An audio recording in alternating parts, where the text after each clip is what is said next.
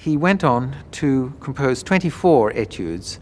Chopin himself considered this one of his loveliest melodies. He thought it was the most beautiful melody he ever wrote. And it is heartbreakingly beautiful. The technical problem in this particular etude is keeping the thumb very loose, but there's an inner voice underneath the main melody which goes on constantly, and it must be played completely independently of the melody. So it's as if you're playing with three hands, really. They each have a completely different level of sound. The melody in the top part of the right hand, then this constant motion which accompanies it in the lower part of the right hand and the left hand as well. The middle section of this piece, which is like a nightmarish clash of bells, is very difficult, and here the thumb has to remain very, very loose or you won't be able to get to the end of this passage.